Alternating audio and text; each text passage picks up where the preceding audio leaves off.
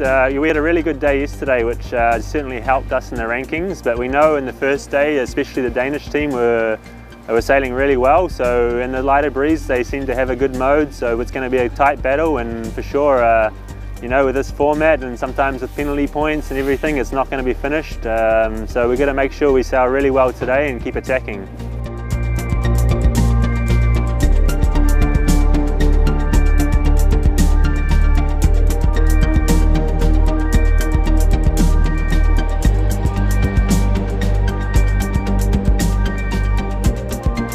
Yeah, so we didn't really know what to expect when we came here in Miami. Our main goal was to start sailing together as a team. So first regatta for us in the 69F, super happy to come away with a win.